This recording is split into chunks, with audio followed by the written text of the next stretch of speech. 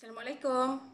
Okey, jadi sekarang cikgu nak sambung dengan lesson subtopik 2.6, okey, yang bertajuk force. Force dalam bahasa Malaysia ialah daya. Okey, so yang kita belajar masa sekolah rendah dulu, kalau kita kata force atau daya ni ialah push or pull upon an object. Okey, so sekarang ni kita nak tengok macam mana force ni boleh buat perubahan kepada momentum sesuatu objek. Okay, so kita tengok statement yang dibagi dalam 2.6 ni. Okay, most of our daily activities involve forces. So a force can change the state of motion of an object. How does a force change the momentum of an object in motion along a straight line? Sekarang ni maksudnya dia ada bagi tahu kat sini, force boleh mengubah momentum objek tu. So recall balik apa dia momentum?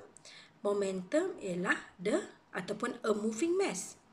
Okey, objek ataupun jisim yang sedang bergerak, kemudian ada pula daya. Kalau daya tu menolak, adakah momentum dia tu akan berubah? Ataupun daya tu cuba berhentikan gerakan ataupun momentum objek tu. Cikgu cuba tunjuk dengan lukisan untuk awak dapat gambaran. Okey, katakan kita ada sebuah troli. Okey. Kita ada troli.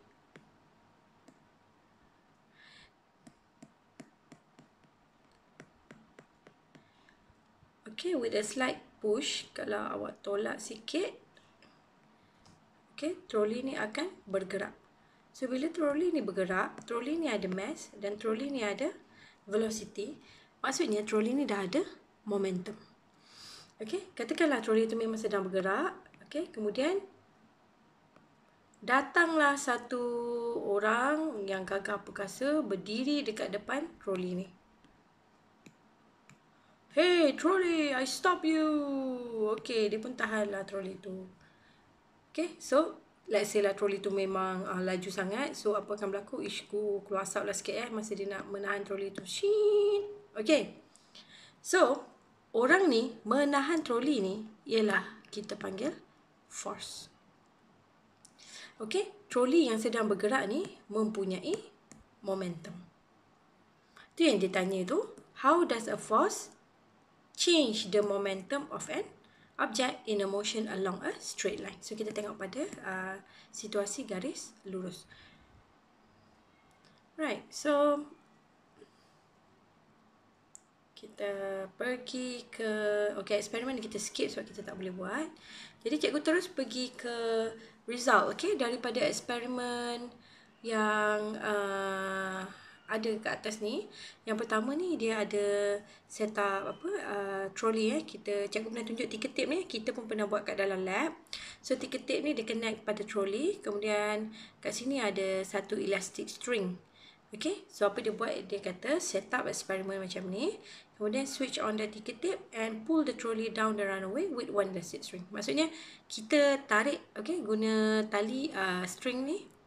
So elastic string selalunya getah lah kot. Kita tarik getah ni. Kemudian kita tengok bacaan pada ticker tape. So daripada ticker tape tu kita boleh kira acceleration. Ingat lagi kita dah belajar cara guna acceleration. Siapa tak ingat, nanti cikgu buat video pasal ticker tape tu dan awak cuba fahamkan kemudian. Okay. Lepas tu dia ulang eksperimen ni dengan meletakkan getah tu lebih daripada satu. So dia letak berapa kita tengok? 2 elastic strings. Okay, kemudian 3 elastic string. Dia cuba menarik, okay, kita tarik troli itu turun dengan menggunakan elastic strings yang berbeza bilangan. Jadi, benda ni sebenarnya akan mempengaruhi gerakan troli itu. Yang kedua, dia nak investigate relationship antara mass dengan acceleration at constant force.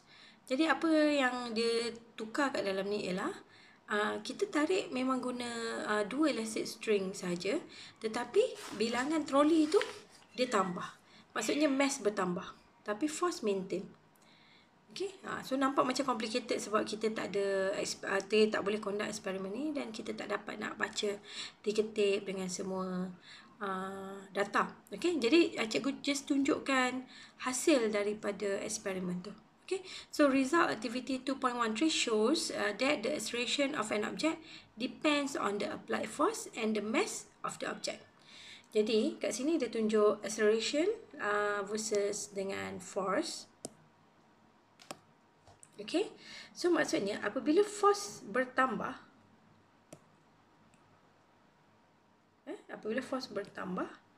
dia punya acceleration juga bertambah. So maksudnya katakan nilai sini 1, okay, so nilai accelerationnya pun 1. Kalau nilai force ni 5, nilai acceleration ni pun 5. So tu nombor tu hanya dari segi contoh sajalah. Abaikan bunyi kucing jiran cikgu tu ya. Okay, so daripada graf 2.53 ni, acceleration melawan force, dia punya hubungan ialah directly proportional. Okay, acceleration is directly proportional to the applied force when the mass of an object is fixed. Okay, ni maksudnya apabila kita guna satu troli je tapi kita tukar-tukar dia punya getah tadi. Okay, so dalam graf yang kedua 2.54, okay, acceleration reciprocal of mass graph. Okay, maksudnya dia inversely proportional. Maksudnya bila mass bertambah, acceleration akan berkurang. Okay, so acceleration is inversely proportional to mass. Sebab tu dia letak 1/m. Okay, 1/m. So, bila nak tulis inverse, kita guna lambang ataupun simbol directly. Cuma kita letak mass tu di bawah untuk menunjukkan dia berkadar songsang ataupun inversely proportional. Okay. So, acceleration is inversely proportional to mass of an object when a constant force is applied. Constant force tu maksudnya kita guna tali elastik yang sama bilangan dia. Tapi mass tu kita tukar. Mula-mula 1 troli, 2 troli dan 3 troli. Okay, pecutannya berkadar songsang. Maksudnya bila mass tu makin banyak, dia punya pecutan semakin kurang. Daripada dua formula yang kita dapat, dua hubungan tadi, okay, yang pertama acceleration berkadar terus dengan force. Yang kedua acceleration berkadar songsang dengan mass. Okay, jadi dia pun ambil persamaan ni. Okay, A letak kat sebelah kiri. Kemudian F dengan M letak dekat sebelah kanan. So, A berkadar dengan F. A berkadar dengan 1/m. A berkadar dengan F dan 1/m. Jadi, A is berkadar dengan F over M. Okay, so itulah hubungannya. Jadi kita nak tengok, sebab tajuk ni force, jadi kita letak force kat sebelah kiri. Jadi force berkadar dengan MA. Okay. So dia tunjukkan kat bawah ni. Okay. The relationship between force, mass and the acceleration for an object is shown here. F is directly proportional with A. Okay, so F is directly proportional. F is directly proportional with MA. F is directly proportional with M. Kemudian ada V tolak U over T. Okay, benda ni sebenarnya ialah formula acceleration. So acceleration ialah final velocity tolak initial velocity bahagi dengan time taken. Ni kita dah belajar dalam subtopik sebelum ni. Okay, dia cuma gantikan A itu dengan formula V tolak U over T. Alright, so kita tengok kat sini. So A telah ditukar menjadi V tolak U over T. Cikgu highlightkan. Okay, so lepas M kurungan V tolak U over T, ini A, dia darab M dengan kurungan tu. So M darab V dapat MV, M darab U dapat MU, and then over dengan T. So F berkadar dengan MV tolak MU over T. So MV tu kalau awak ingat dalam video sebelum ni, MV tu ialah formula momentum, betul? Jadi kalau momentum akhir tolak momentum awal, yang tu dipanggil change of momentum, perubahan momentum. Bila ada overtime, benda tu dipanggil rate. Okay, jadi MV tolak MU over T dipanggil rate of change of momentum. Kalau MV tolak MU saja dipanggil change of momentum. Okay, sebab rate ni merujuk kepada over T ataupun time. Okey, jadi bila persoalan matematik, okay, kita nak buat penyelesaian daripada soalan tu nak keluarkan equation, kita tak boleh guna F directly proportional dengan MA untuk selesaikan persoalan sebab tak ada equals kat tu. Tak ada equal symbol. Kita kena equals baru kita boleh buat math to solve the problem. So sekarang ni kita nak hilangkan simbol tu, kita kena letak constant. Jadi F directly proportional with MA, F is equals to, kena letak satu constant kat sini, K M A. Okay, so dalam SI unit, 1 Newton ialah unit force. Okay, so 1 Newton is the force that produces an acceleration of 1 meter per second when applied on a mass of 1 kg. Maksudnya kalau yang ni nak dapat 1 Newton, mass ni kena 1 kilo, kelajuan ni pecutan ni kena 1 ms negatif 2. Okey, ini 1 kan, ni 1 darab 1. Jadi kita tahulah nilai K ni mestilah 1 juga. Okey, barulah kita dapat nilai 1. Kalau K ni 2, jawapan ni dah jadi 2. Okey, so K ni ialah 1. Maka disebabkan K ni 1, maka equation kita K tak payah tunjuklah sebab dia 1. So F equals to MA. Okay, so ni dia tunjukkan macam mana nak dapat formula F equals to MA tu daripada relationship daripada relationship eksperimen trolley dan eksperimen elastic string tadi. Okay, so F equals to MA ni ataupun F directly proportional with MA, F directly proportional with MV minus MU over T, yang ini dipanggil Newton's second law of motion. So itulah force. Okey, daripada tajuk force ni, awak dapat tengok macam mana kita nak gunakan formula F equals to MA untuk menyelesaikan beberapa persoalan. So kita tengok example 1 terus. So a worker pulls a load of mass 80 kg along a horizontal surface by a force of 160 Newton. If the surface is smooth and without any resistance that opposes the motion of the object, what is the acceleration of the load? So bila dapat soalan ni, so sekarang memang kita nampak ada solution tapi awak kena fahamkan apakah maklumat yang diberikan di dalam soalan. So kita cuba point out apa yang dia bagi. Okay, so pulls a load. So ini kita ada mass kat sini. Okay, along a horizontal surface by a force of 160. So this is your force. If the surface is smooth, okay, smooth maksudnya tak ada resistance, tak ada rintangan pun. Okay, maksudnya bila dia tarik load ni akan pergi saja tanpa ada geseran, friction tak ada. Okay, friction tak ada. So kita just consider force ke depan saja. Okay, what is the acceleration of the load?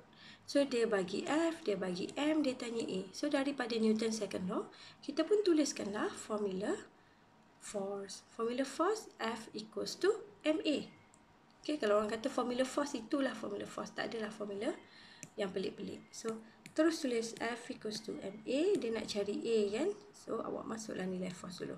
160 dia bagi force. Okay, mass memang dah dalam kilogram. So masukkan 80. Kemudian bolehlah cari A. Buat matematik sikit, awak akan dapat 2. Okay, dan unit untuk acceleration ialah ms negatif 2. So every time dapat soalan tentang force, awak boleh apply F equals to MA. Okay, sekarang kita tengok example yang kedua. Satu cara lagi ialah bila dia tak bagi direct nilai acceleration tu. Okay, tengok situasi yang kedua. A car of mass 1,200 kg moves with a velocity of 30 meter per second. So kat sini kita ada nilai yang diberi ialah mass. Kemudian kita ada velocity. When the brakes of the car are applied, the car stops in 5 seconds. Kemudian ada T, dan dia kata stop. So ni ialah kita punya satu lagi nilai V. So disebabkan ni ialah permulaan, jadi dia ialah U lah sebab dia initial. Calculate the average braking force. So yang dia nak cari ialah force. So satu lagi formula force yang cikgu tunjuk tadi ialah F equals to M V tolak U over T. So maksudnya A tu ini nak kena cari, dia tak bagi A direct. Okay, so mass dia dah tahu 1200. Kemudian V tolak U over T awak kira lah untuk dapatkan nilai acceleration. So dia dah tunjuk juga kat sini. So V ialah kosong sebab dia berhenti. Initialnya ialah 30. Okay, di permulaan dia bagi. Dan time taken ialah 5. Kira-kira dapat negatif. Masukkan, includekan nilai negatif tu. Okay, so lepas dah masuk, buat calculation. Okay, buat matematik. Kemudian awak dapat nilai negatif 7200 Newton. Okay, ada nilai ataupun simbol negatif kat situ. Nilainya negatif. So, apakah maksud negatif tu? Okay. So, negatif tu menunjukkan arah yang berlawanan dengan kereta tu. Yalah, kalau kereta tengah bergerak dengan kelajuan 30 meter per second. Okay, so force ke depan dia F equals to MA something lah, kita pun tak tahu berapa Okay, tapi bila dia apply brake, dia tanya berapakah force untuk brake kereta ni. Jadi maksudnya force tu kena tarik ke belakang, barulah kereta ni akan berhenti. Kalau force ni, sekejap okay, katakan kereta sedang bergerak ke depan. Okay, kemudian force ni awak dapat nilai positif, maksudnya force untuk brake tu bergerak ke depan juga. Adakah kereta tu akan berhenti? Kalau ikut logik lah, dia akan lagi ke depan, maksudnya daya tu tarik ke depan.